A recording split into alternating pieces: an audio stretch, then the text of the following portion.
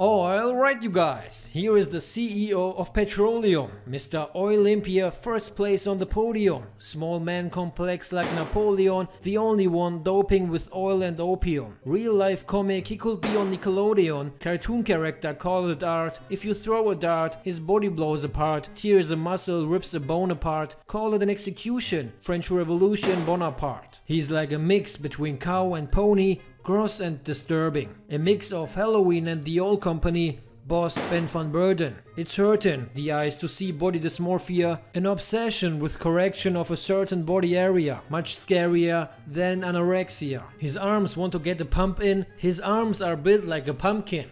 This guy looks like he's holding two basketballs inside him, fake arms like Kardashian Kim, call Andre Iguodala from the Miami Heat, time to get the ball, hot day, spare $1, there's heat. Time to change the oil. Not sure who they think they are fooling. Their body is the only thing they are fueling. He's drinking it because only oil gets the goil. His biceps has a beer belly, rotten smelly, wobbling like jelly. He's an idiot to so many, burned up by R. Kelly. He's not a clown, but the entire circus, happy but nervous. What's the purpose of having arms round like circles? It only hurts us like Nerf gas. But he's like, I'm not worthless, big arms, I worked for this. Everybody wanna be like Ronnie Coleman, but some people work in the coal mine, digging for coal but finding oil. It's not very cool, man. If you look on top of a mine pit, you see the pit head. If you look at him, you see a fictional character just like Pinhead, aka Cold Man, the Black Pope of Hell. Ronnie Coleman is the only dope one you can tell.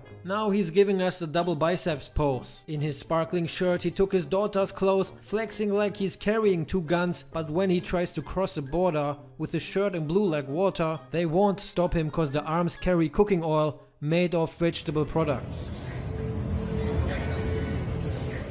Here is a guy showing off his body, acting like he's a hottie. He spills oil and hot tea because he's never tight but always sloppy. More oil than an Audi. He had to stop washing his clothes in the ocean because of too much oil spill. All fake, no skill, I guess. Next guest, Dr. Phil, not even impressed. Turns around to show back, perfect, to pin a kick me sign on his back. His shirt says, she squats bro, but why are your pants wet though? If you were in a fight with him, he would throw hands real slow, almost slow-mo. Next Kenny KO. Here are two guys at Pizza Planet. You know, the gym with a lung alarm, say a dump bell. One of them works out his pec muscles with two dump bells. They decided to take a whack by adding weight. It dropped faster than the Nasdaq of the United States.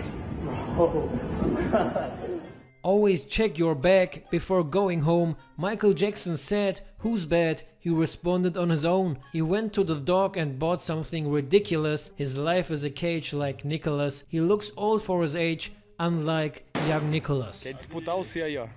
Alright you guys, the gym was invented to keep the human healthy, but it's also the easiest way to feed your own ego and show off. The ego can destroy a lot, so be a big person, skip the E and let it go. This guy managed to squat deep with the heavy weights. Stupid or not, he still got a workout in by stacking the plates. No bromance, no romance.